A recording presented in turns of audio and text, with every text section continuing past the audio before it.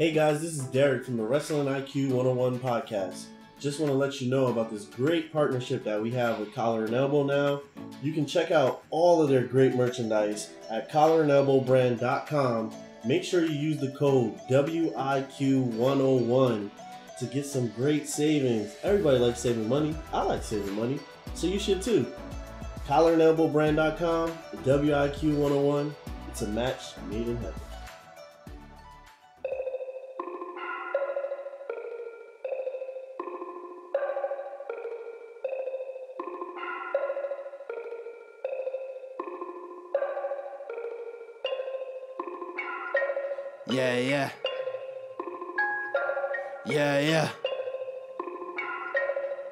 Yeah.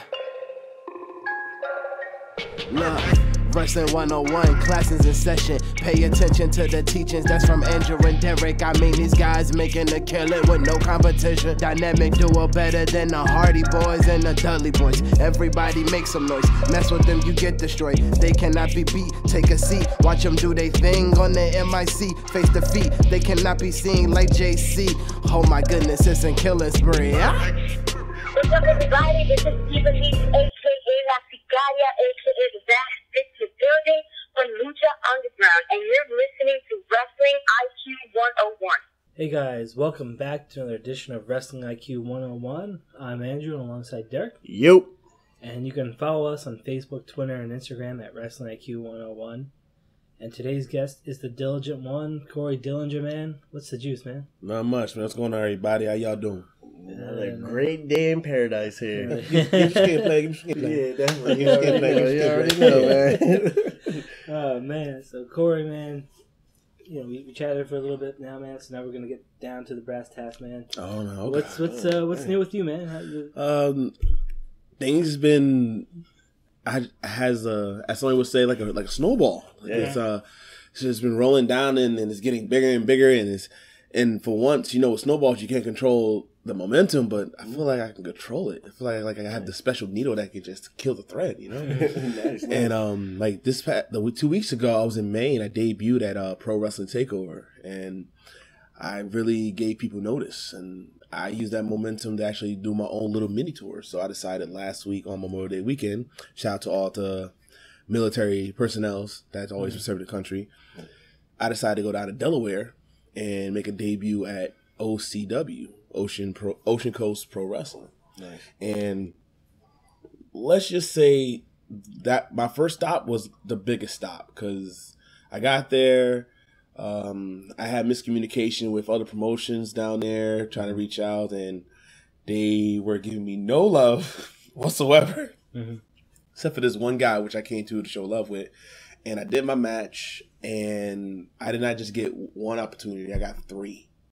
Yeah. I got the course. The promoter wants me to come back for another show.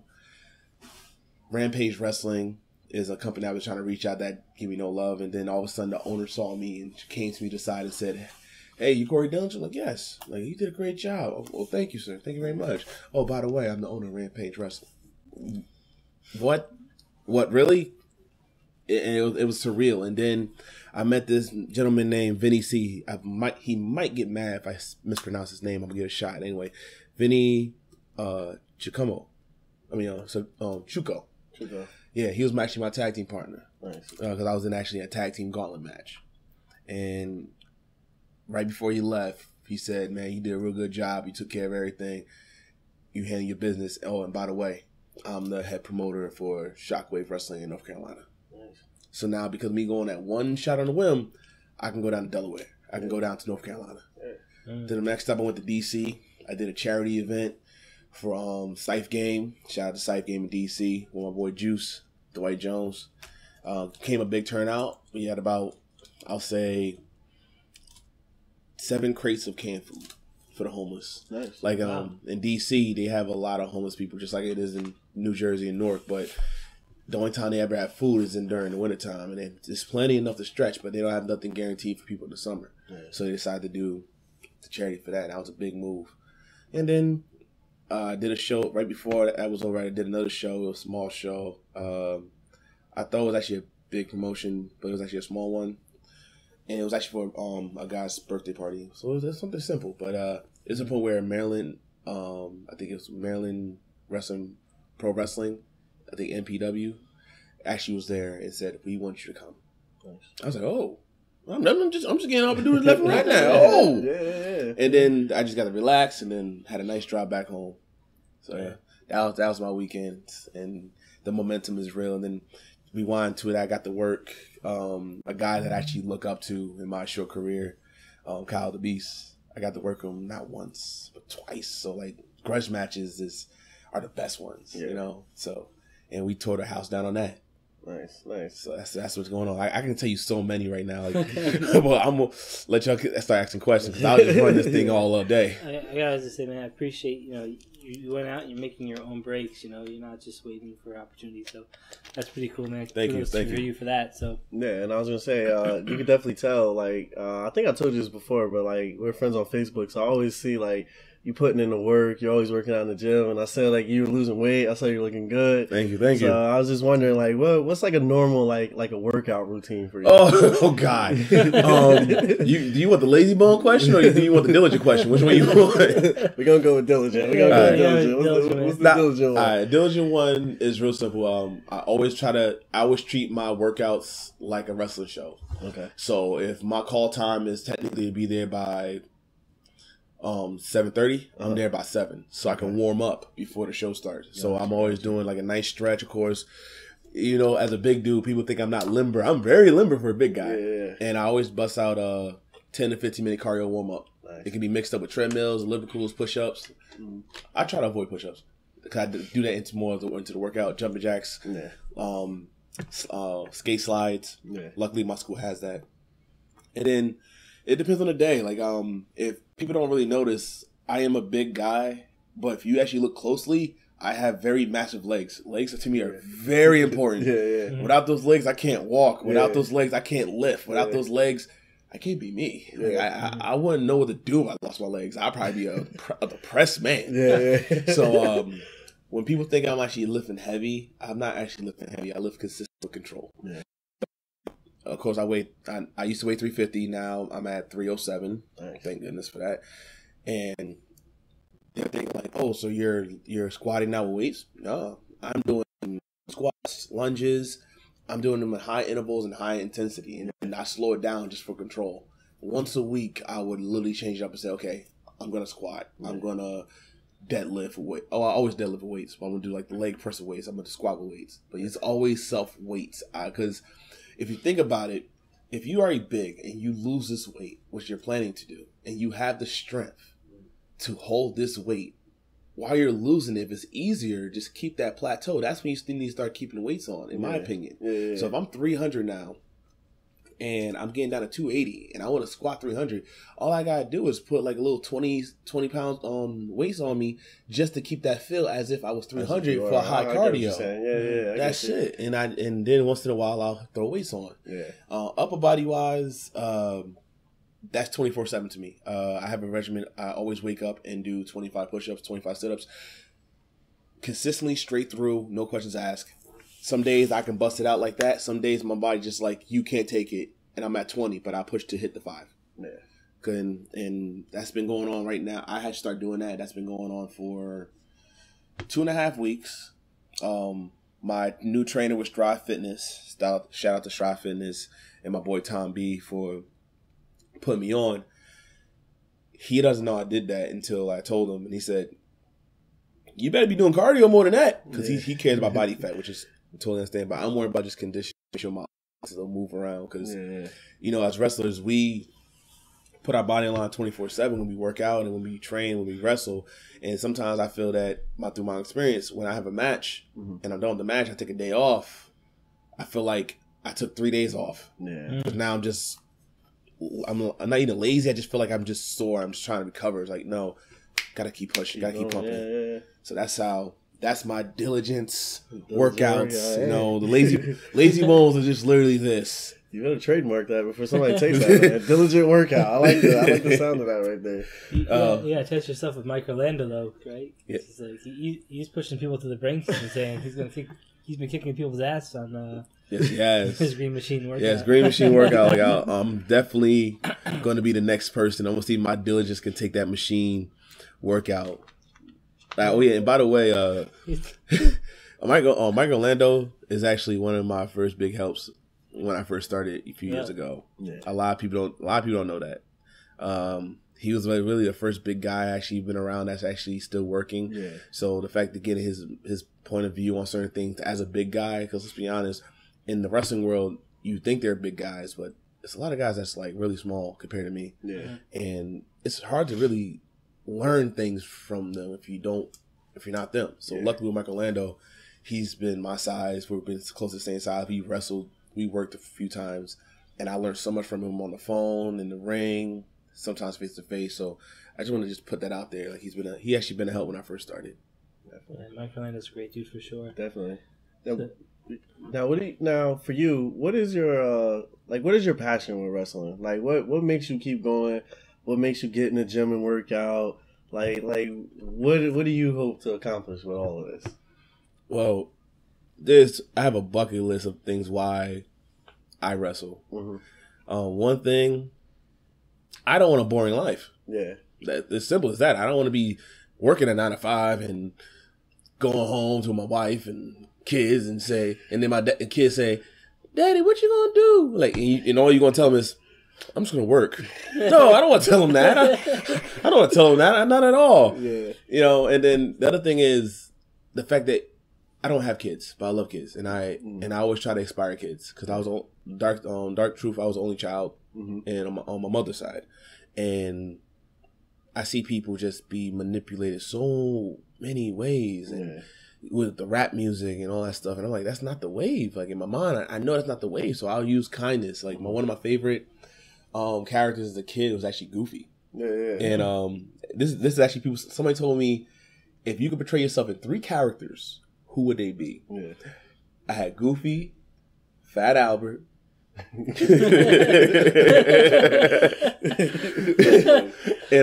Muggsy Bogues. Oh, nice. Okay. Yeah. Of course, you already know about how Goofy is. Goofy is just gullible and all stuff, but one thing you can't take away from that, he's the nicest, most kind-hearted person you ever meet. He'll give you his clothes if he just saw you going, "What's the matter?" Yeah. Then Fat Albert was the person that had this type of confidence where people challenge him all the time and saying like, "Oh, you're fat," or "You're this," and "You're that," and he'll just come with this type of swag that just says, "I don't need you. I'm still me." Yeah. And then of course Muggsy Bogues, in the world of giants back in the day of NBA lifestyles, next to Spud Webb, he was the shortest man in the league, and he done so much, and he stood humble with it. So like, because I read his auto, I actually did a book report on him when I was a kid. That's what made me actually like him. So those 3 guys made me, and through all that, that's when we go with wrestling, because now I have the chance to inspire kids. I have a chance to actually make even adults. Sometimes adults, I literally take time. If somebody messaged me and said they have a problem, I would literally actually talk to them. I would actually video chat with them if I can, or phone chat with them and say, "Look, man, what's the problem?" And I'll literally tell them, "Yo, this is what I've been through with wrestling, so maybe you can use that to get yourself out of the situation they're in." Yeah, true. Nice. Man, that's pretty cool, Corey. How do you get away with smoking in a school? Oh my God, I knew that was coming. How do people not stop you? I mean, obviously, I don't think I would stop you. You're a pretty opposing dude, but I'm surprised no one has come up to you, right? Well, first and foremost, I don't tell people. I just do it. That's one. One, I just do it. You can't plug me out if I don't tell you. Yeah. 2, I'll be honest. Smoking chemical-based products are bad. Mm-hmm. I'll call that out there. Yeah. I vape. Okay. Technically, that is somewhat chemical as well, but that does have a cleaner effect than tobacco from research and also my opinion. Do I vape heavily? No. Mm-hmm. I do it when I'm stressed. Sometimes the gym doesn't always help me get my stress out. Mm-hmm. Sometimes I just gotta sit down, go to like one of my favorite spots at like a lake or a beach and just hit the mod and relax. But just to get away with it, I had one person actually try to tell me after the match saying, "Hey, if you come back here, don't do that again." I said, "Okay." Did it again. Yeah. Like you can't take that from me. Like that's one of my niches. So before I even walk into that ring, before I even threw my hands on that mat, you gotta know what kind of person I am. Yeah. And the kind of person I am. If you think about it, and this is very philosophy wise. Like I think about this. So you know how the traditional dad or mother comes home, works their 9 to 5, do what they gotta do. They're stressed out. Back in the day, it used to either be sex, liquor, or cigarettes. Yeah. And typically you see is cigarettes as a stress reliever. Yeah. So with me, it's like, when I come out through that ring, I'm stressed out. But as soon as I step into it, I'm not stressed anymore. Yeah. I'm about my business. I know what I gotta do. Yeah. I gotta handle my work. And then sometimes, depending if I win or lose, I might make another pull while I walk out. I'm like, this is some crazy stuff here. Yeah. I always felt like I thought it was like a little bit different because it's vape. I thought vape was like more like, I know they were like allowing like e-pens inside buildings and stuff like that because it's not like your typical cigarettes or cigars. I gotta bring that out to you, man. E-pens to me is shoot wise under the radar. E-pens to me are just another way to try to sucker tobacco users. Okay. Like the whole point for what I was told and taught about vaping was it was a way for somebody to actually quit smoking. Yeah. Period. Because you get the milligrams you want, right? And lower the milligrams as you go. Exactly. And they wanted a futuristic way because a lot of people spend a lot more money on lighters and matches. Yeah. And so the E-pen was made to cut costs on that, but at the same time, they were trying to use that the way to say, "Oh, come right back in." If you think about it, vapes came in and they had all different types, and then a lot of people started just getting either 1 milligram to 0, and all of a sudden you start seeing quick checks and other bodegas type saying, "Oh, we got E-pens now." Yeah. When you vape, is there a certain flavor you use? Oh yes, there is actually. I have 3 flavors actually. 3 flavors. Yes.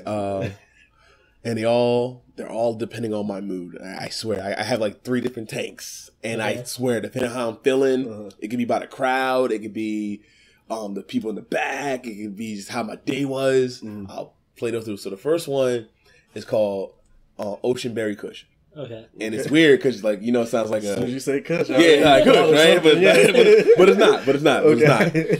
And it's like a very beautiful, luxurious, fruity pebble blend. Like I just couldn't. And it had like a little Starburst taste into it. Fred Flintstone right now. Yeah, but imagine that with a Starburst splash in it. Oh man, can you imagine that? I'm thinking John Cena getting insulted by The Rock. Oh God!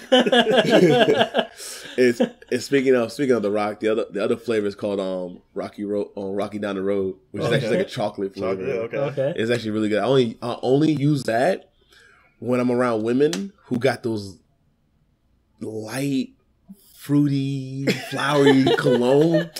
And I remember one show pre-show, I came out there and chilled. And this girl came to me and said, "Oh, hey Corey." I'm like, "How you doing?" She sat right next to me. And all of a sudden I just smelled this fruit flower aroma. And I was like, "What the?" In my mind, I'm like, "What the hell is that?" Yeah. And I look at her like this. "Oh, you like?" I'm like, "Yeah." In my mind, I'm like, "Hell no!" That's the smell of seduction. No, that ain't a seduction. That's called abduction. You're trying to kill somebody. No. So literally, I ran to the back and I had the rock. I had my rock juice, and I immediately dumped out whatever I had because I only had one take. I'm like, "Nah, she gonna learn today." Took that out. Put it in. Because the crazy part is, it tastes so good, but the after smell is like. Yeah. So like I'm trying to get like real heat right now, like because everybody at the time was knowing me to have like fruity stuff. So like sometimes they actually want me to blow it in their face. They're like, "What smell is he gonna have today?" I'm like, "Yeah, I got you today, mother."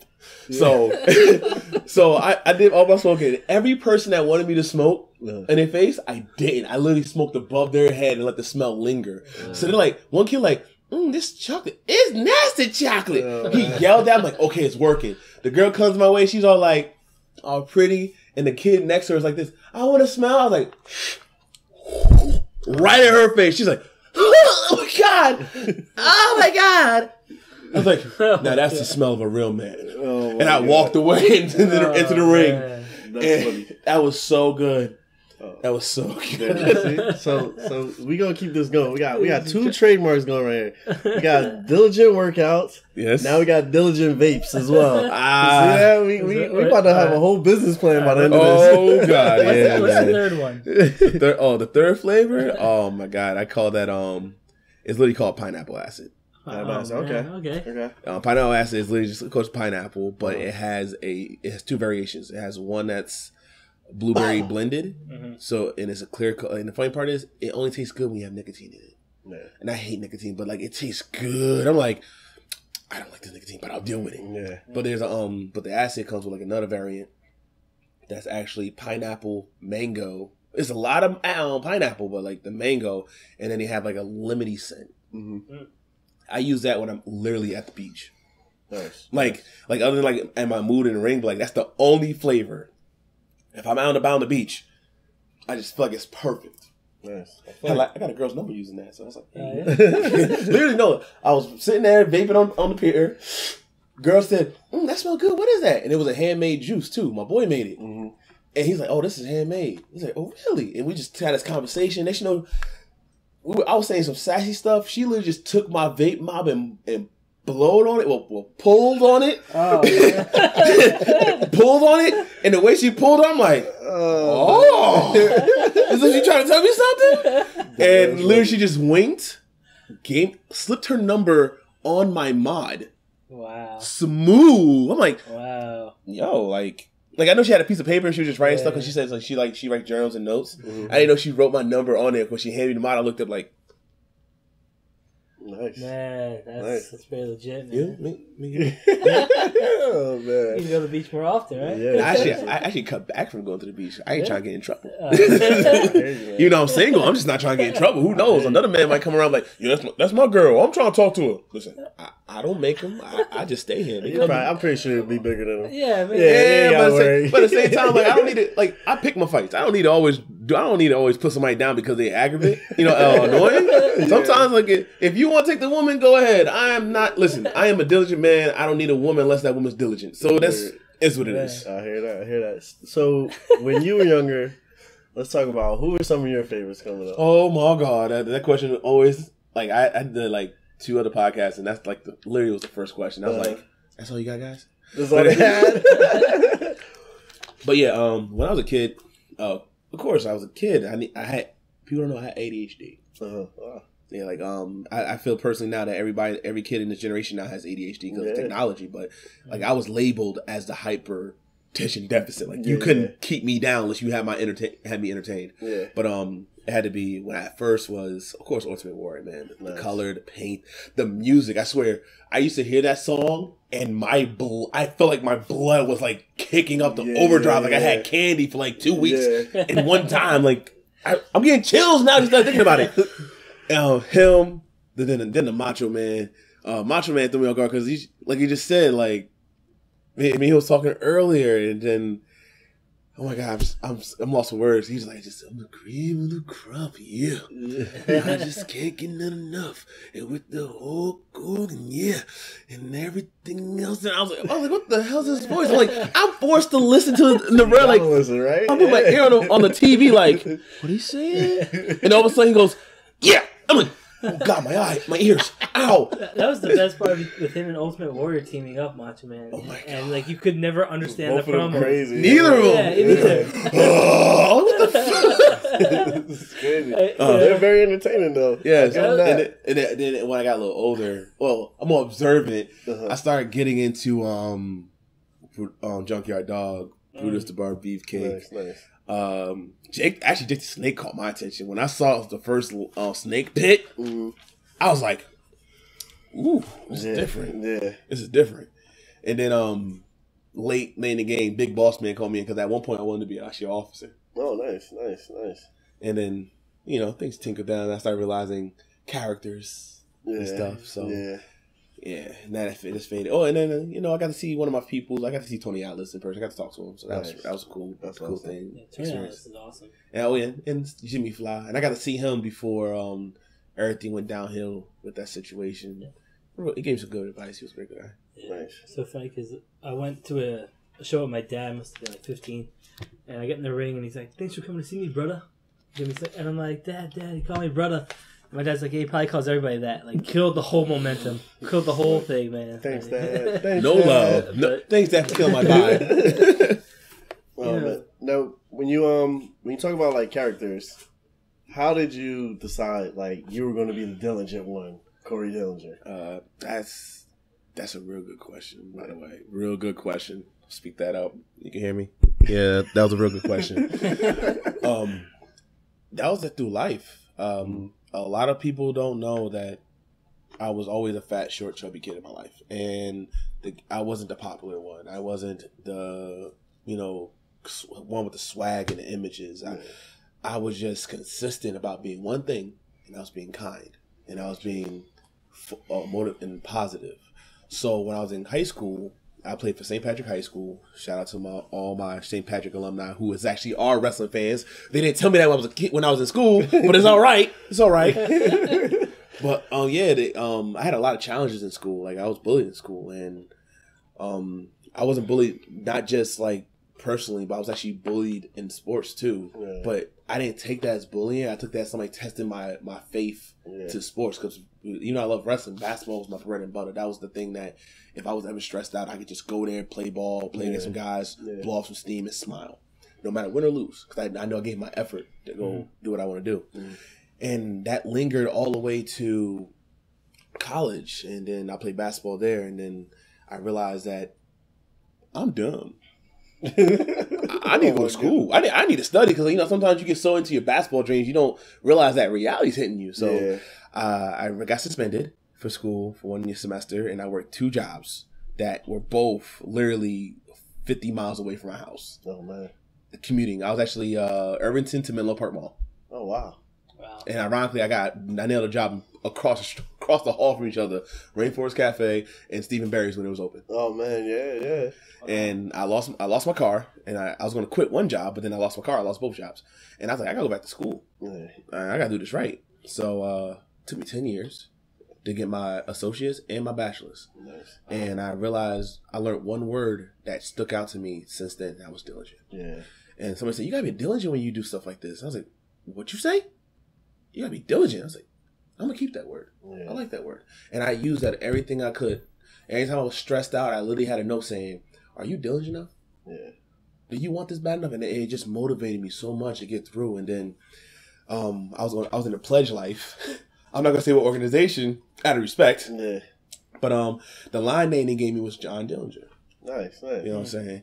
So I looked his backstory, and I found he's a genius man. Like everybody think he's muscle, but he's not. Everybody else did his muscles for him. He just did the brains. Yeah. So I was like, that helped me motivate more to just know I gotta use my mind more than just my muscles to get around in life. Yeah. So I got my degree and everything else, and then right before I got my degree and everybody asked me about my character, they said, "What you want to be?" And I was like, "I don't know yet," because I want to make sure I was confident. And then next the promoters at ECPW gave me Bad News Dillinger. Because at the one point you can clearly see if you see me have this wolfed out more, you can see a little resemblance of Bad News Brown. Yeah. So I was like, okay, cool. I was down with that. Oh, I got spam people calling me. Put that down. So I got frustrated, and I think that anger built me up to make sure this is the character for me, because I lived this character all my life. There's no point for me to actually be fake about it, because I'm not bad news. I have a bad side. And everybody does, but mine is more vicious. I just don't need to put it unless I have to. So Diligent was the one for me, because I felt like being in this wrestling business was like me being on a basketball court all over again. Mm-hmm. Nobody knows me. Nobody knows my talents. Nobody knows about patented moves. They don't know my crossovers. They don't know my spin moves. They don't know about my fadeaway jump shot. Mm-hmm. And I just start from scratch. Mm-hmm. And after a year putting it to the side and bringing it out, it started pulling full fruition. Like at one point, I was telling him the whole point of being a diligent man, I want to become the Suge Knight of wrestling. Nice. I know that sounds a little weird, because if you guys know who Suge Knight is, yeah, of course, that man backhand women and hit people with cars. But you think of people from Windows, right? Mm-hmm. But you guys gotta understand, like, if you actually look back to see how he did things, he had a code. Yeah. He had an honor code to certain things, and I respect that. And a lot of people didn't see that part of him because all he was exploring him was his negativity that he embraced. Mm-hmm. So that's how Dillinger came into my character, and that's how it sticks to me because it's really just me. Yeah. It's just that I try to beat it to every single person. Stop following what somebody else tells you unless you believe it in yourself. True. And I think being diligent is believing one thing. If you don't believe, then you can't follow up, and that's not being diligent. Definitely. Yeah. I like So I that. gotta ask you. You had a basketball background. Who are you going with now? Golden State or the Cavs? I'm going with neither. This is a work. Does it work? This is a work, brother. I'll tell you right now. Listen, There's no way this happened 4 years in a row. This has never happened before. There's no way this just happens 4 years in a row. It's gonna happen again, but it's gonna be with the Lakers next year with LeBron. It's LeBron just ain't gonna going to be the Lakers, man. It's No, gonna be no, LeBron no. and No, the let's go- Cavs. let's go That's the deeper. series. It's Let's not go even the deep- Cavs. guys, It's let's LeBron and Golden State. let's go deeper here. Like first of all, both teams are very talented. They both do their thing. They're both getting paid at the end of the day. Yeah. So that's nothing. Yeah. But let's go deeper. The NBA, the last time they ever had a game, a finals, Eastern or Western Conference Finals, not hitting Game 7 was 2 years ago with Golden State when they blew out. I forgot who they was playing, but they blew them out. But somehow Cleveland and I think it was Cleveland, some other team somehow made the Game 7. I'm like, clearly LeBron's team is way more better. I'm not even a LeBron fan, but like that team is way more better. And how did he mix this to go to Game 7? This is money. Yeah. This is business. Yeah. And I just start noticing that every year. I was It's like, always something, man. think about this. You gotta be pretty impressed though. He played the whole game, LeBron though. That was pretty impressive. You have to admit. I'll give LeBron his respect. LeBron is LeBron. He's the, Look, he's the best player in the world. he said it. LeBron is LeBron. You can't categorize him in any other adjectives or actions. He's just LeBron. Yeah. Now you can't say king, but he's LeBron. He is I'm LeBron. gonna call him King. Don't call him king. What other sports do you like? I mean, you said you're a Met fan, right? Mm-hmm. Oh, that's horrible. Here's that. That is horrible. No, it's not horrible. Met Leave fan? him alone. Leave him alone, man. Met fan? Yeah, Yeah, man. leave him You alone. gotta ask me who my favorite team is. You across the river, aren't The you? best team in baseball. You're pinstriping, New York huh? Yeah, you Yankees. pinstriping, That's boy. right. The best You pinstripe, team- boy. The best team Do you know in baseball. do you know why I like the Mets? Why is that? Because I played baseball when I was a kid. Uh-huh. And ironically, I was on the Red Sox. Oh, wow. Wow. But when I first learned baseball, the first person that caught my attention was Mike Piazza. Oh, Yeah, nice, see, nice. the greatest player of all time. And like literally, I say he's the most underrated player ever. But Yeah. but I respect his loyalty. He had offers to go to different teams. He said, "I'll stick with the Mets." Yeah.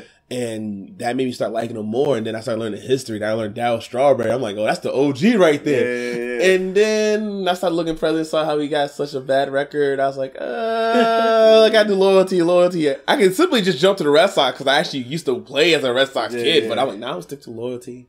I'm going to do loyalty. I'm going to do it right.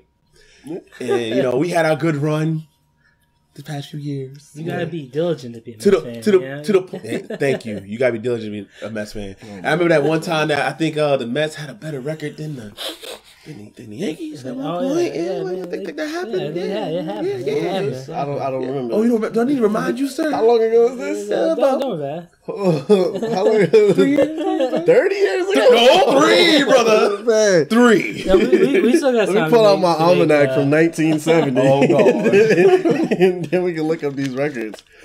I remember that time that the Yankees had 27 champions. Wait. Oh, that's right now. That's crazy. Oh, my God. A typical Yankee. It's funny, Piazza's your favorite because Piazza was I went to his first game as a Met. Mhm. I was there when they retired his number, and I was there when he went to the Met Hall of Fame.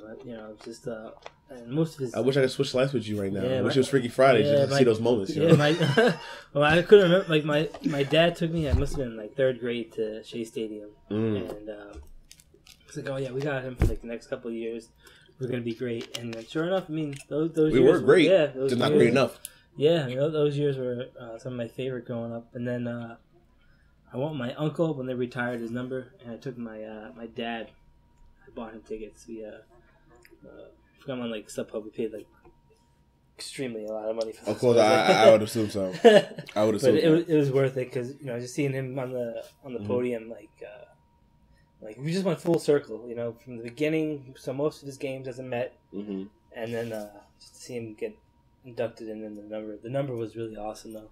I bet it would. I would cry. Yeah, I would cry if I saw it. Actually, that poster behind us, the Piazza thing behind it, is the embroiderment of his 31. Wow. Yeah, they were giving out cards and stuff like that. So, yeah, that's sexy. That is I can't say that's lit. That's sexy right there. And it's really because the Mets don't really retire numbers, so it's kind of that's a big thing. Yeah, that's cool. I mean, hey, if it's not the Yankees, I'll go with the Mets. It's fine. In that case, then you gonna hate me as well because the other team, I'm a football fan as well. Who's that? I'm a Jets fan. Yes. So you guys do okay. So I see what's going on. You guys are just basically like the fan favorites of the B teams in New York. Oh my god! So the Mets and the Giants. Okay. So actually, the best teams. I'm not a Giants fan, by the way. I'm actually gonna back that statement. They're the best teams. If you ask Bo Dallas and Curtis Axel, right? They're the B team. True, but I thought you were gonna say Joe Namath. I thought you were gonna say it too. But no, but seriously, that's the reason why I actually love the Jets because my family's house is a Giants house. They're all Giants. It's all Giants and one Eagle. Oh man. Hey, well, that one Eagle is happy. Yeah, I know. Right now. Right? And I remember when we first started, I didn't know nothing about football. And we was playing Madden, 1999.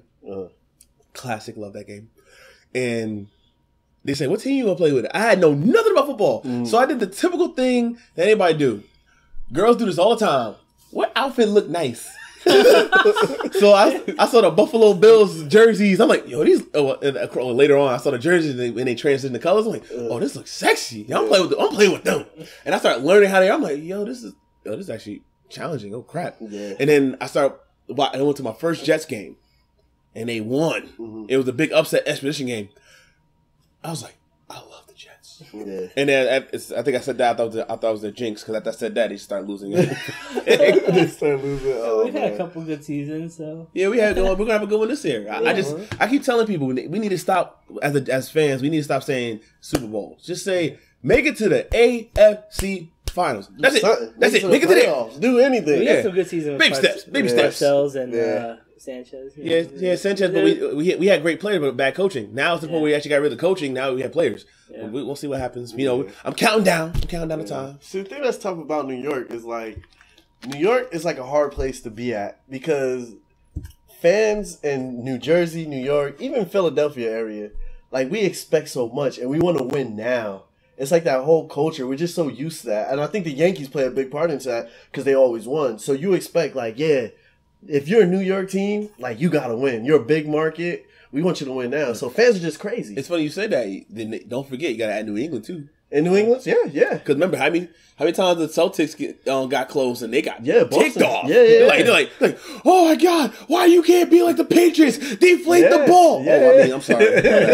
That's how it is. You create that culture. I was telling my dad, the Knicks can just be terrible for the rest of the time, and they'll still sell Madison Square Garden. Of course, yeah. Because we have the building. That's all that matters. It's crazy, man. They don't have to worry about anything. They have the Garden behind them. They don't have to worry. They'll never.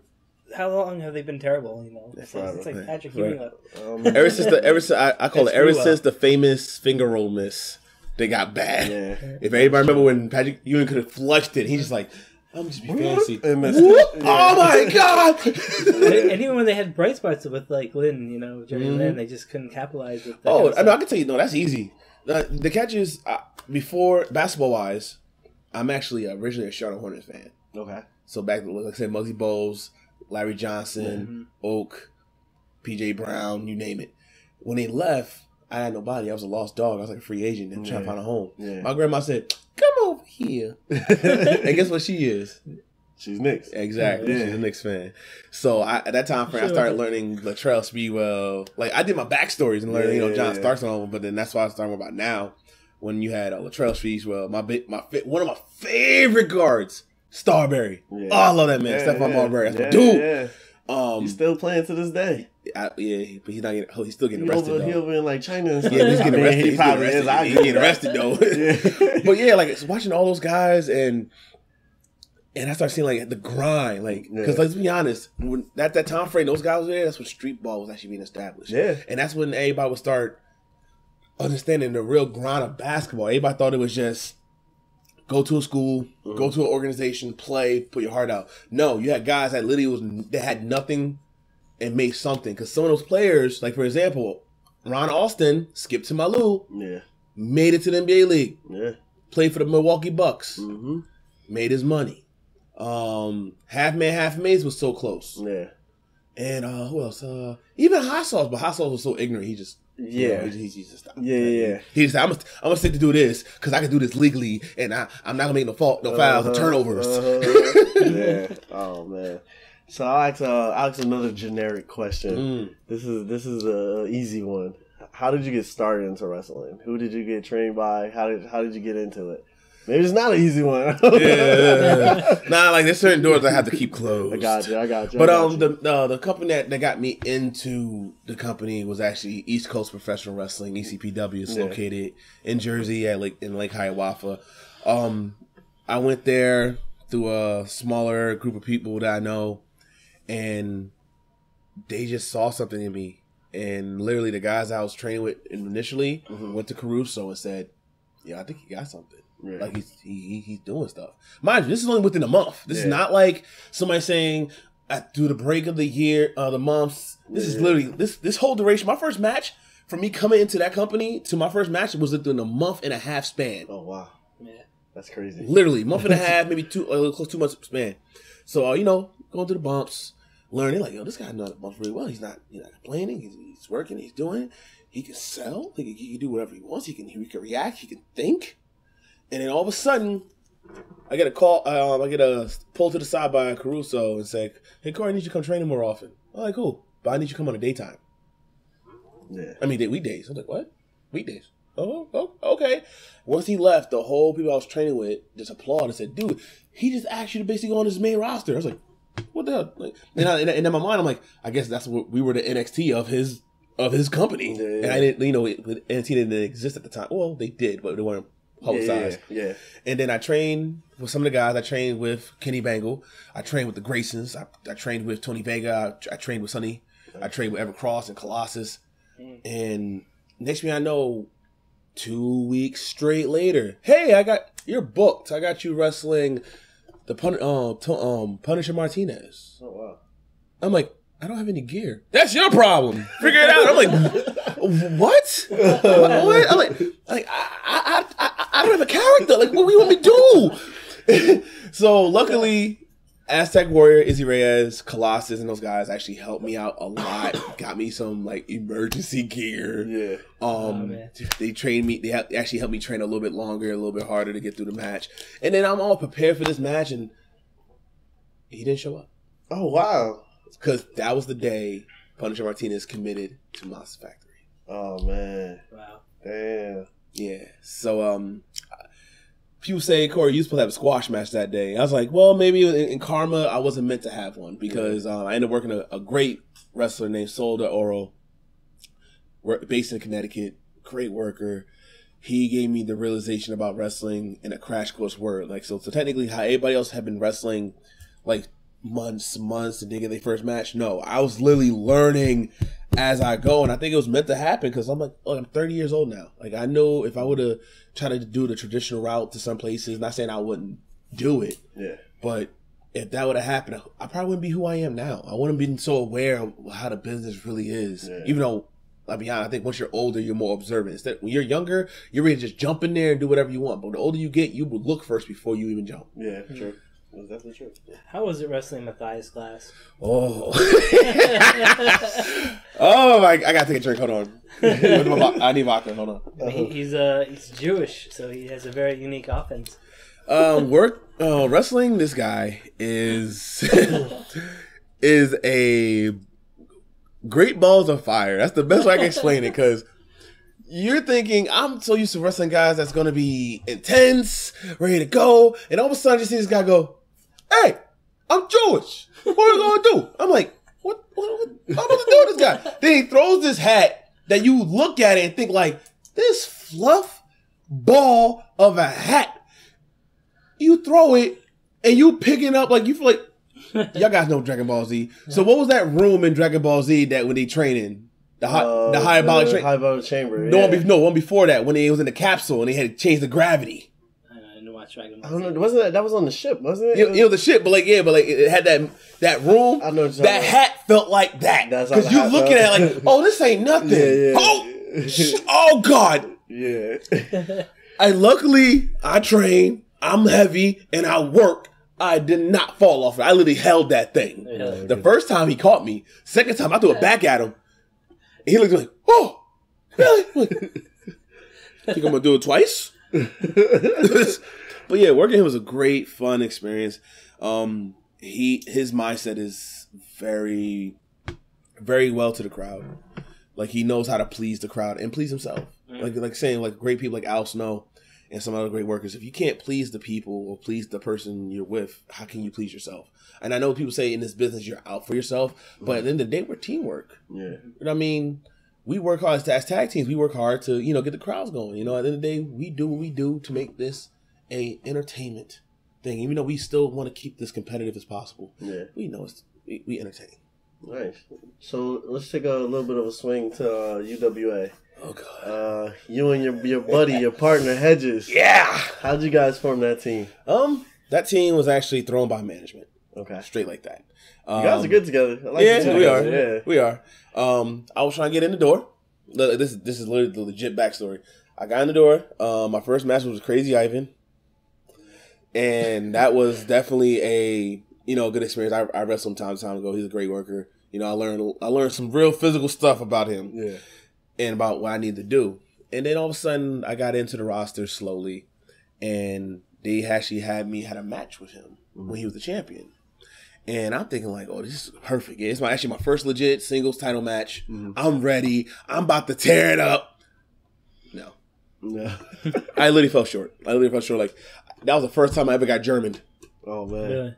Yeah, go back to the archives. Check out UWA Elite Network. I swear. Or check out the other channels we have for that. You literally see Hedges German me. That was the first German I've ever took in my career. And I wasn't even set for it. Like, I was just like, what the I kid you not. Yeah. And the way I folded, I didn't do like the traditional like spring legs up. Yeah. I still like an accordion like, oh man. Like, damn, that's how it feels. That's how it feels. So I guess after that match, and after he had his little run going on, he started saying like, "Yo, Corey's good," and I know he has a lot of leeway with the company. So I guess he set a segment up for me saying like, I didn't know he was coming out. I was just told that Corey, you gotta make yourself known. Here's your chance. Sean Damage is actually making his go home speech because he wants to spend time with his kid. Because he just became a father. And shout out to you, Sean. I know you're being a great father. I see what you do on Snapchat. And I had to do something, so I literally just ran in there. I didn't know what to do. He just looked at me. He started swinging at me, and I literally just threw him to the ropes. And the first thing I just thought about, like, Farouk. Boom! I just spine busted him. And as soon as that happened, everything started flowing in my brain. I'm like, I'm about to knock this block off. I'm about to do I don't do this often, but I have a discus forearm that's called the shotgun, the spinning shotgun. And I was about to do it, and then Hedges just came out of nowhere and said, "What are you doing?" I'm like, "I'm about to kick your ass too. You want the sauce? You want the sauce?" And all of a sudden, he turned around and just decked the hell out of him. I'm like, I did not see that coming. Yeah. And all of a sudden, he just looked at me like this. And I'm like, oh, let's roll with this then. All right, let's roll. Nice. And then we just rolled with it. We had a great rivalry with the protein pack. That was the first time I ever saw a man get busted open bad live. Oh man! Wow. Yeah. We was at the Middlesex County Fair, which is actually coming up this year. Yeah. And we had a street fight, and they tried to be protein tried to be funny and try to pop a John Cena portrait over his head. Oh man! But they messed up and hit him off with the frame, and he got busted open like real good to the point I'm just staring at him like at the street fight, right? Yeah, and I'm like, dude, what the I'm about to go ham. I'm about to go like that. I'm about to kick their ass. He's like, at least so put his hand at me like this. I'm like, oh, you're an OG, man. Oh man! And we finished that match strong, and we found out that man came out with like I think nine stitches in his head, 9 staples in his head. Oof. I felt like he did his own death match. You teamed up with Jordan Oliver, right? That was actually first. I remember watching you and him together. Yeah, they thought we would be like the perfect Robin Big. That's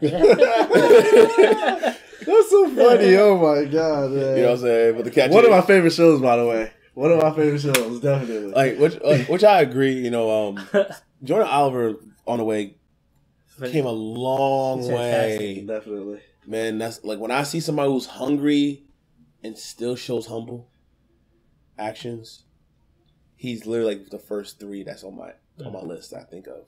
Other than myself. Like I just literally see him just grinding. Now he's doing this thing at CCW. He's branching off for some other places. Like hell, like when I did my debut I think I did my debut in Maine, that's when I saw him. I'm like, oh, you're in Maine? Yeah, I've been up here. I'm like, see, you're quiet, you just grinding. I didn't even know. Yeah. You're doing your own thing. And then of course we didn't have our thoughts because like I'm ready to make moves and win. This guy just like, yeah, I got this. I'm like, stop it. Just stop. And then, we lost a few times. And, of course, I blamed him because it was really his fault. Yeah. And I just did what I did. And to the point I had to win solo. But, wrestling that man, fighting that man, sometimes it reminds me to keep grinding. Because, like, there's times I look back at old matches we had when he's just digging deep and just tearing my face up, my forearm, and my neck and my forearms. And I just see him out of nowhere. And I just deck him one time. Drain the jaw. Oh, boom. He out. But then I'll be looking at beforehand, like, that's how life is. Like, not to go, like, very philosophical and stuff, but, like, we do all these comebacks. Mm-hmm. And we fighting, and all of a sudden, we think we get everything we got, and then all of a sudden, you back down again. Yeah. So your next question is, what you going to do? Are you going to get back up? Or are you going to take a 3 count? Yeah. And, like, to me, Jordan Oliver is the epitome of that. Yeah. Like, he'll keep coming. Same thing with his good friend Casey Navarro. Yeah. Like I rode with him. I don't know if y'all noticed, me and him actually have road trips together. We actually went up to Maine, and like I didn't realize me and him have a lot in common. Yeah. A lot, like philosophy wise and actions and how we portray the wrestling business and how we want to actually get ourselves in. Yeah. It's very magical how you sometimes just ride with somebody for 5 hours. You learn way more than you need. Yeah. Oh man, it's cool because piggyback on what you were saying. There was a match at the fair too, Jordan Oliver versus Bose. Mm-hmm. And looking at it, you're like, this is a mixed match, but this is one of those phenomenal matches. You're just like, this guy just there's no quitting this guy. So it's absolute man. When you talked about Kyle the Beast earlier, you mentioned him for a second. How important has he been, and why? I mean, you could see why he's been one of the feuds that you would want to have, right? Absolutely. It's just when you wrestle someone, you always try to be the best for yourself. But when you wrestle someone, you have that respect. You're like, I'm not trying to wrestle just for my standards. I'm trying to wrestle for their standards, and Kyle the Beast is definitely one of them. Like I remember first time seeing him, and I'm like, "Oh, this guy got a lot of potential. He's talented." And then I realized how long he's been in the business. I'm like, wow. And then I saw a picture when he first started. I'm like, wow, he was me when I was a kid. He was a chunky monkey. I'm like, oh, okay, all right. And now he became this chunky monkey to like this ape. Like even though he's a beast, but I still call him. He's like an ape. Yeah. He's like a silverback. Like and he's agile. He's like, I'm one of those rare ones that I can flip backwards. I don't need to roll forward. Yeah.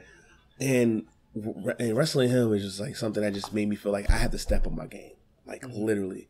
And I remember the first time we wrestled was actually at JCPW last year, 2017, in the summer. And that people don't know, that's the first time I was actually with Babyface. I was actually a good guy. It was weird. It's very weird because I had people cheering for me. I was like, I'm gonna embrace it. Let's just try it. Let's do it. And of course, Kyle's Kyle. He got his following, and we tore that place up. And literally, that whole match, it was supposed to be a street fight. We only used a chair, and we never used it till the end. Like it was to the point we just kept stopping each other and milking moments.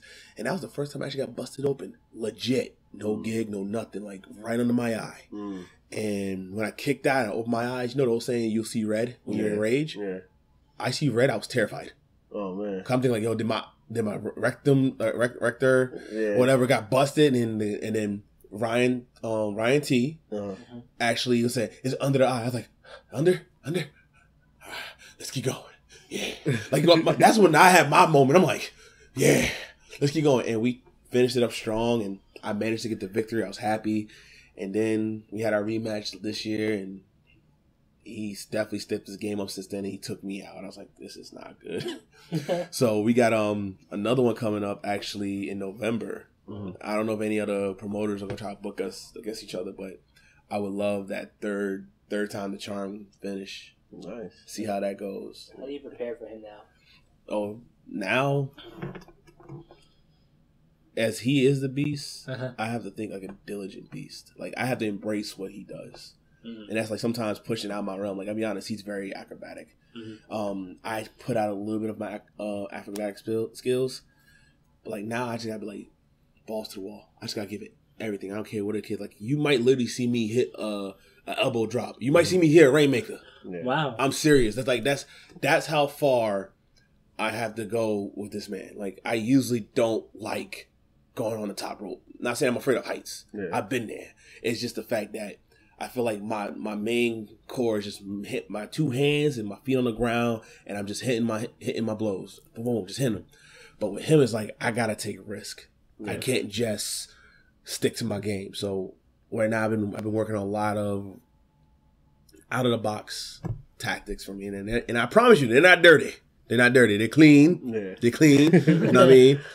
I just trying to make sure, at the end of the day, you earn respect. And with him, I want to earn that respect. I got to respect myself. I got to love myself. Hell, if I didn't love myself, I wouldn't be in this where I'm at right now talking to you guys. Yeah. But just sometimes having that respect that you get from others, that's what I'm trying to get. So I'm hoping when that match happens, he shook my hand before, but I want him to pull and say, "You earn my respect. You are a brother to me." Yeah, you know, that's how it is. Yeah, definitely. Now let's talk about the GTS. How look at that. What is it? What's up?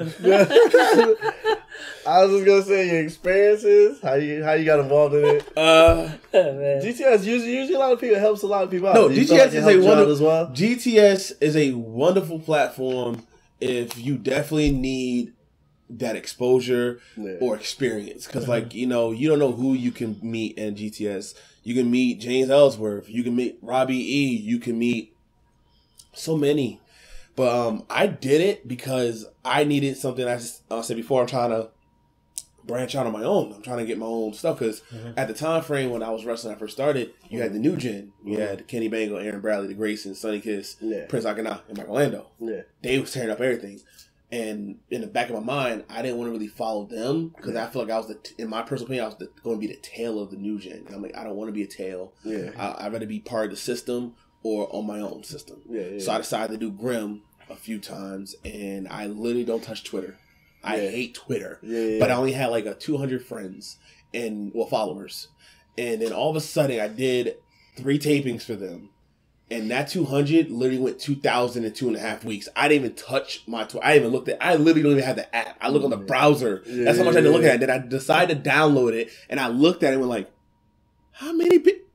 What the? Yeah, man. Oh my God. I was like, you know what? I made an investment myself. No matter what people say about the company, I made an investment myself. I will say they do sometimes go way off the wall. Yeah. But I know why, because like I said before, everybody has ADHD now. So it's like, you gotta look at it. I look at it in a production point of view. You can't come off with like 12-minute, 30-minute matches. And expect them to be drawn to your seat. Sometimes you gotta do that 10 minutes. Everything's all over the place, so they can be looking. Like I said, Dragon Ball Z. I love it. I think that's the epitome of ADHD. Remember where I know you're not familiar with it as much, so I understand. But remember the scenes when he like turns Super Saiyan and they're so fast that they're just hitting. All you hear is like boom, boom, boom, boom. That's like, think about it. That's like the concept of ADHD. Yeah, like kids won't be entertained unless they're going like this. All over the place. Just moving their head, and that's how GTS does. So they draw a lot of those kids, and sometimes that's what's needed. Like, if you look closely in the WWE and TNA, a lot of their matches are storyline based, and then you see some that's like strictly like wow spots, but they do it in such a manner that you don't think it's a spotty match. It's just simple. Except for 205 Live. Like, they're clearly, you know, all over the place. But like for the guys who's in the main, not main roster, but not in the Raw roster or SmackDown roster, some of them have that same concept, but they just slow it down to catch those kids. So it's the same thing. So I think Grimm's doing a great thing. I have a lot of people ask me, when am I coming back to GTS? I don't know. At one point I was trying to come back because I heard they had a clown And people don't know when I first came there, I was actually the clown patrol. Oh man, I hate clowns. I hate clowns. You hate I'm clowns? serious. Like I don't get scared. I literally will punch a clown. I remember I went to Scare Fest. I went to Fright Fest at Six Flags, and they had Jason. I was terrified. They had a Freddy Krueger. I was terrified. They had a clown behind me. I turned around and punched him in the nuts. I didn't care. I was a kid though. I was like, ugh! I was a kid. I didn't care. I don't like clowns. That's funny. Oh my And God. you know, if I see a clown on your thing, I'm gonna leave that be. On your computer. Yeah, he cool. He cool. But yeah, that's what it is. And then since that segment was done, I guess I needed. But these two guys, Jay Evans, the key Jay Evans, and Joe Wolf. I know they lost the titles recently, but they were annoying as pricks. Like, and I remember when I went to GTS, and Key was actually a real cool dude. Like, he wanted to learn. He actually asked for a lot of my advice, and I took that as a lot of humbleism because. In my eyes, I'm learning just like you guys, but you come to me as if like I'm the OG of this business. Yeah. And of course, I humbly gave him all the knowledge I can, but then all of a sudden we fell off, and he just started acting like an asshole. I was like, and you think you legend? Wait for it, dairy. I was like, you ain't legend like dairy like milk? It's like, no, we're legendary. We just pause. I'm like, that ain't gonna work. and look at it now. That thing is like so over. Yeah. It's so freaking over to the point where like I just said like, yo, you changed, man. 'Cause I don't like how you acting. 'Cause I remember he actually took the title from me when I was actually there. And I was like, I let it go. It's business. But like now you act arrogant. Now they lost the belts, and me and JJ decided we're actually gonna come back. Well, I talked to him about it and said, let's go back for this one time, take care of our business, and see what happens after. So, like, I'm calling it now. If Jay Evans and Joe Wolf is listening to this podcast, which I know you are, I'm coming for you. I can't say that phrase. Oh, and that's another thing. He called me the N-word. Oh man. Yeah, man. The first time we actually had a match, he actually called me the N-word. Oh shit. He called me a nincompoop, bro. Whoa. Called me a nincompoop, bro. Oh man, that's funny. It's not. What is it they do on what culture? Nincompoop or something like that? No, numpty. Call each other a numpty on, what was it? It's not what culture now, it's the other one. I think I know you're talking about. They all left and they all made their own channel now. Yeah. But King Ross, he calls everybody a numpty. Which is, the variation of him saying that. I called him out on that one. He actually says, I won't call around you near you. I'm like, all right, cool, but still, I don't care. don't call it. Change something else. Oh man! So, you get to UWA Elite. You talked about your fight to stay there. How was it winning the tag team titles and knowing that now they have to keep you around because you're the champ? Honestly, it's not even that. That was actually the first title I actually ever earned. Okay. First title. Like, I worked with Team Shazam and ECBW. Shout out to Team Shazam, Dan the Man, Kenny Bango, of course, TK Luther, Jeanette, all you guys. When I was wrestling with them, I was teaming up with them. I actually didn't really win the titles. I was just an accomplice, and then I actually was holding the belts. Like, I understand the Freebird rule. We all worked together. We all equally did it. And I love that. I loved them for that. But internally, I didn't earn it. I didn't do it. And I remember having that match. It wasn't the match I wanted because it was since KC couldn't show up because he was hurt. Mm-hmm. We had a substitute, but I took advantage of the opportunity. And the fact that I was the one to get the pin. I was the one to actually finish this thing. Like, that was like the biggest moment. Like, I didn't envision how I was going to respond. Like, how people sometimes dream how they do their big speech for the Grammys. Mm. Oh, thank you so much. No, when that pin happened, I literally just froze. My brain, even though my body was moving, my brain froze for at least 5 seconds. Oh, man. And I just leaned back and just saw the referee just hand me both belts. I was just like, I just crawled over the hedges and said, we did it. Okay. We did it. And it was so good. But then he pulled me to the back and said, bro, I'm actually happy that you were able to finish the job. Wow. And that made me feel good. And even Colin West said, I'm happy you got to get the pin. I'm happy you was able to finish it. Nice. Because it's something that he already won titles. He's technically a Grand Slam champion for UWA. So like, for him, it's nothing. But for me, it was something big. Yeah. And now this Saturday, we got a chance to get our titles back. Mm-hmm. We lost them, which I still regret. Like, how we lose to a mismatched team? Like, really lost our titles to Humpty Dumpty with horns and a Napoleon Dynamite that has Napoleon syndrome. I just don't get it. It's weird. Like, and then, but you know, it is what it is. Because technically, I'm the one that got beat. Yeah. He didn't. So like, I took the chin, and then they actually mocked us. Oh, man. They actually did a promo and mocked us, and I'm like, they did a really good job with Hedges, by the way. Now it's like he'll spaz.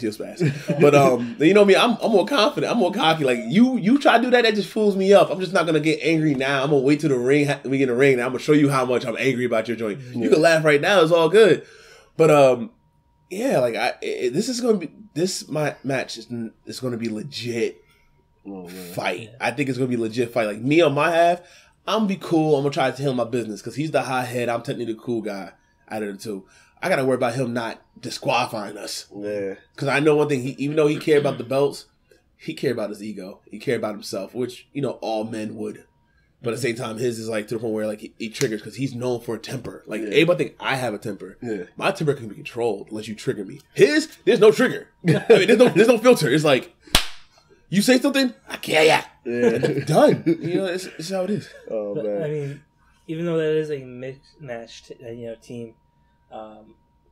The history doesn't lie. You know, those guys have won championships. They are That's mainstays true. In UWA Elite. Mm-hmm. You know, they are the all-stars for a reason. So, I mean, you're gonna have your work cut out. Yeah, those guys. Oh, I know. Me and Hedge has been actually busting our heart and soul into the gym. Like he's actually been training with me. He's been doing some diligent training, which actually made me smile. Nice. Like he like people don't know he actually lost a lot of weight in the past, and he decided to gain it back because he feel like that's better for him.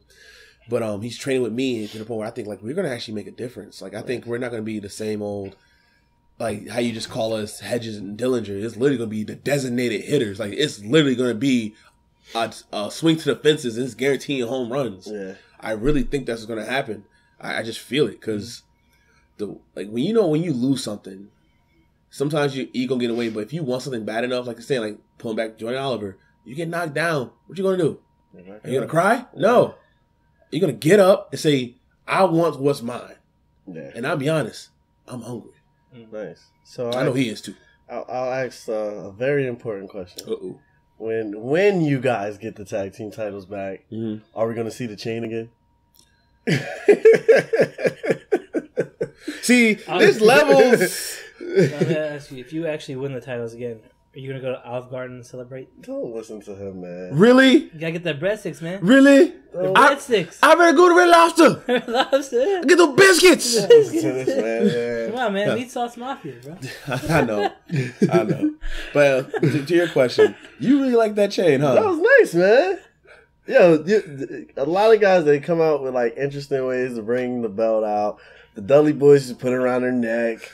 John Cena had the two belts at the one time. He put them together like a necklace. Yes. Roman Reigns got the I'm a savage, so I just throw it over my shoulder and just yeah. So from Primo and Epico. Yeah, Primo Epico. They did it first. No, Carlito and Epico. Yeah. But I know what you meant. Yeah. No. Carlito and, when they had the both tag team titles and they put them around the neck. Primo, yeah. But this the issue question. I like it. I've never seen like anything like that. Don't get me wrong. Like honestly, that's my thing. Because at the end of the day, I use that chain to remind myself that I still got work to do. Yeah. So like even though I have a belt, I don't want to hold the belt because I still know I gotta get my stuff together and to remind myself that I still got a long way to go. Yeah. So that me holding a chain like that is actually my trademark to remind myself, Corey, you're not diligent enough yet. You're just holding this for now. You don't know when you're going to let go. Yeah. You know, I did get, even though I ain't going to lie, I did get cocky. And if you think about it, I think the day I lost was the day I didn't have the chain. So that reminded me something. Yeah, see? So, yeah, that chain's coming back. But at the same time, I can't do both. I can't do the chain and the vape. One or the other. I got to be one or the other, brother. That's funny. Too much going on. Too much going on. Because mind you, like I have expensive vape collection, and last show I had an ECBW, my broke. Oh man! And I was ticked. I actually lost the match because it actually was ticked. Yeah. And so I just know now I separate the two. I got you. I gotta separate the two. I got you. Where'd you get the hat from, man? That's a nice hat. Hold on, my fedora. Oh man, that fedora came from my best friend's father. Oh, nice. He was actually one of the main reasons why I embraced Dillinger. I embraced that character, even though I'm still Dillinger, like just the ruthless side of it, because he actually used to run a vape shop called Big Papa Vapor in Roosevelt Park, and I was, the cashier. I was learning my vape miles, all that stuff. But he will allow me to do promos in the shop. He will allow me to actually draw people into the shop through my wrestling, and he embraced the character. And then when I had one show, and he said, "Corey, I don't think you're ready yet." He's like, "Why?" And he gave me the hat in the package, and I still have that hat. So it's like I cherish that hat. So I said to myself, after I've been using it a few times, the next time I'm gonna wear this hat is when I get the full Dillinger out. And they explain that the game Def Jam Vendetta, and the first one, so you know D-Mob, right? Yeah. That's my goal. Nice. My goal is to become D-Mob of professional wrestling. I said Suge Knight, but still, if you want to be in a PG variation of it, I want to be D-Mob, because when he first came in, he was ruthless. He didn't care. He stole your girl. He stole your money. I'm doing whatever he want. But then he got humbled, and then he got out of jail, and he actually started making. And he, instead of somebody taking the title from him, they gave him a chance to change, and he made the code, and that's what I want to do. Like, if I'm just waiting for somebody to give me this full freedom for their company, and I think one company is going to let me do that, because I'm actually going to be debuting at SWF, June 22nd in Jackson. Nice. So my goal is going to be this. So everybody know Luke Cage. I'm a little teaser. I got this hoodie made. That's with my logo that I have on my chest on the back. Nice. And it has Dillinger on the pocket. Nice. And I actually got the person to actually make bullet holes to go around the logo. Like Luke Cage. Nice. Yes. So like technically to me, I am that grunt work. But the catch is I don't work for nobody. True. I work for myself. True. Which how D-Mob did. And I'm trying to go up the ranks and get my stuff as I want it. And as I go, you'll see me change to slacks. You'll start seeing me change into a button up. And that button up's going to still have the logo on my back, because it's going to remind me I'm still working for my brand. This is the Dillinger brand. Oh, got you. And then I still vaping, whatever. And then once I get my first title shot, or when I get my first title shot with them, that's when you'll start seeing the fedora and the vape, and everything falls into play. Will I have people running for me? I don't know. If I do, I already have tons of ideas do it. And one thing I'm going to do is, when I do win a title for them and I have those people, or if I lose it, I'm literally going to let them free. I'm not going to, some people try to say, you stick with me, you ain't going nowhere. I'm going to let you free. Yeah. And you can come whenever you please, because at the end of the day, we make choices in life. You made a choice to help me, so I'm going to help you by making your choice to be free and do whatever you want. Yeah. And you just got to follow the code. Yeah. And I know people say, what's the code? You just see the code. There's no explaining. That's it. Yeah. Nice. That was a good explanation. I like that. And the name of the team is D-Mob. D-Mob. So it's an internal joke. It's the internal thing. The idea was Mace off of D-Mob, but it's really a Dillinger mob. Yeah, so it's a double standard. So it's really good. That actually sounds good. I like that. Yeah, I was telling him too. When you at WoW, you faced Isaiah Wolf. Oh man. And the people around the ring were saying, romper. Did that get to you?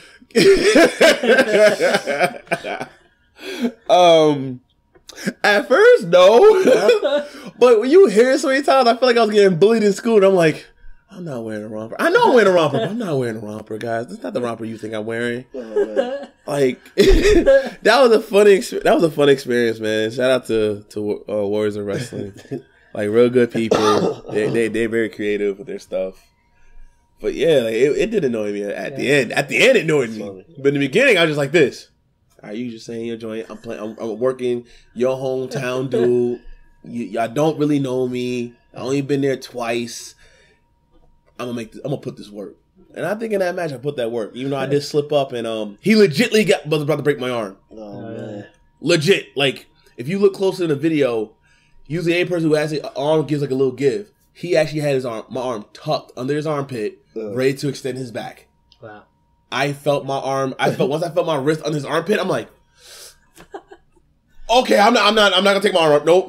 Oh, Because I already felt the pressure. And I'm like, nope, I'm not going any further. So, like, and the funny part, that was actually the match. That's one of my matches I love because it was organic. Yeah. We didn't talk. We just actually just went. Oh, man.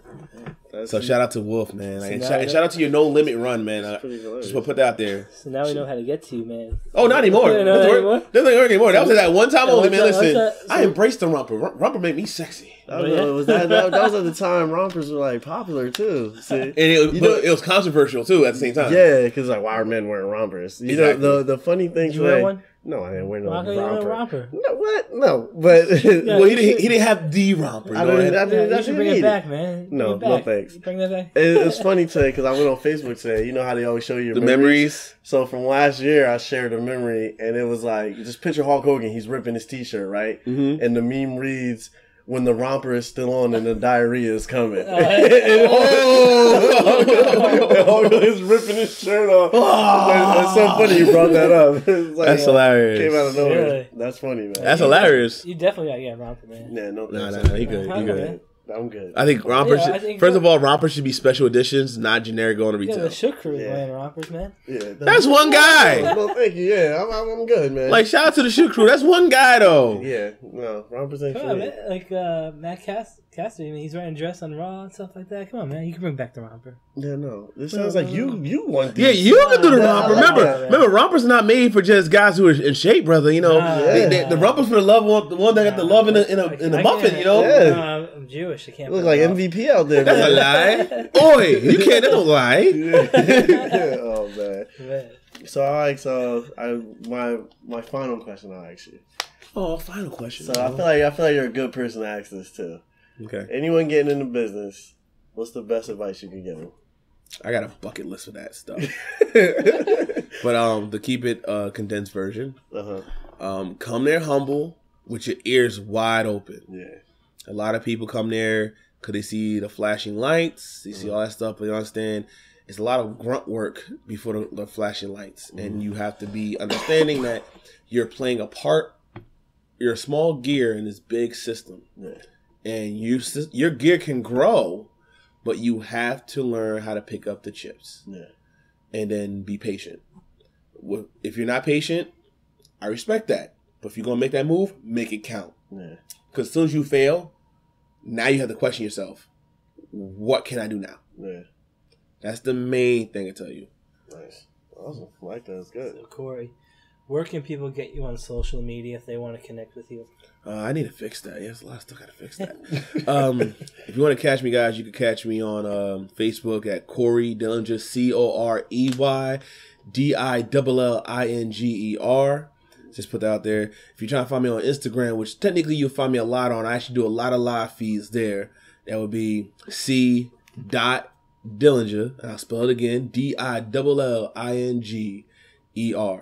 And if you're trying to find me on Twitter, which I don't like, but I'll still work with you guys, is the Diligent One, DADILIGENTONE. Nice. That's like some double Jeff Jarrett. You caught on, brother. You caught on, brother. But I was waiting for like that double F. Yeah. Double D, double I, double L, double I, double N, double G. Hold on. Before supposed to plugs out real quick if you don't mind. Awesome, yeah. So remember the guys, this Saturday in South River, New Jersey, UWA Elite presents Living on the Edge.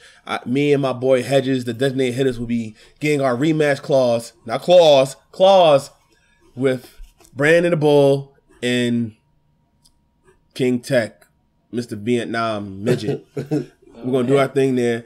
Also, I'm debuting SWF June 22nd in Jackson. Do you know how I'm going to debut? No. You got to go in there to find out. And also, shout out to everyone that actually take the time to listen to this podcast. Shout out to everyone that always take the time to listen to these two guys. These guys are great. These guys are amazing. And they just started from the bottom. So if they can do it, you can do it too. Definitely. But be humble about it. Yeah, definitely.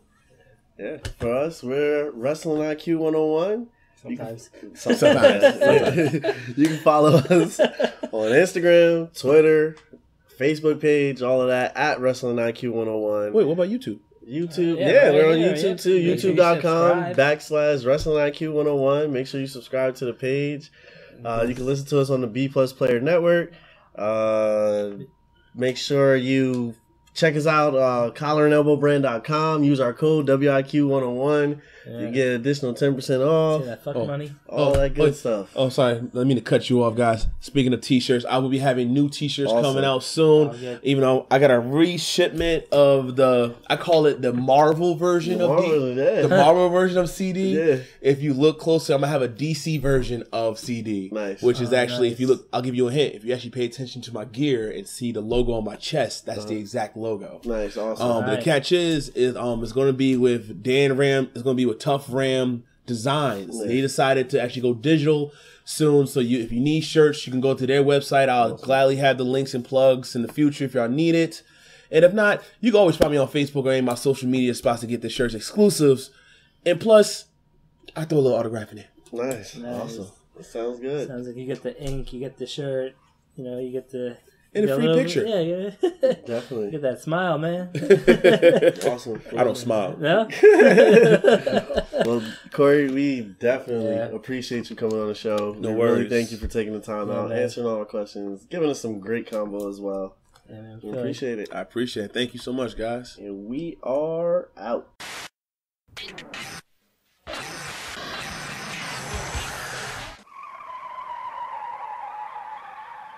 You have just listened to the Wrestling IQ 101 podcast, powered by B Plus Player Radio. One more for the good guy.